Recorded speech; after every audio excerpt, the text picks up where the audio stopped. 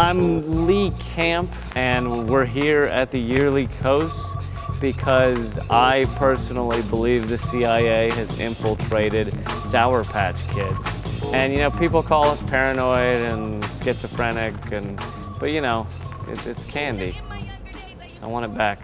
I turned on CNN a week ago. Anderson Cooper goes word for word. He goes, coming up next, who's driving your kid's school bus?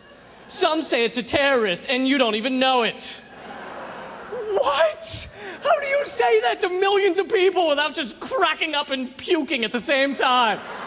I really try and like make fun of things that deserve to be made fun of, and that doesn't mean that it needs to be a Democratic idea or a Republican idea, or you know. So I just try and point out our hypocrisy. Now, the big oil companies have these ads all the time. It's like happy windmills and butterflies and waterfalls, and then it's like Exxon or Shell.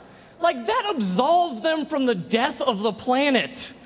They give less than 1% of their billions of dollars to do anything about the environment, and that makes them Mr. Environment. I'm sure Jeffrey Dahmer helped one old woman across the street without sautéing her. It's more important to me to speak what I believe and to make a difference than to do something that's catered for TV. You know? Once a month, CNN has to show those guys on the coast of Florida getting arrested. I say let them in. Those guys spent a year of their lives turning a truck into a boat. That's what this country needs, is some more MacGyvers.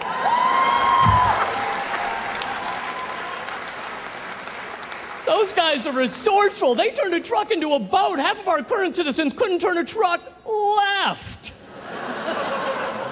Hey guys, check me out at leecamp.net. Thanks a lot. You guys are great. Appreciate it.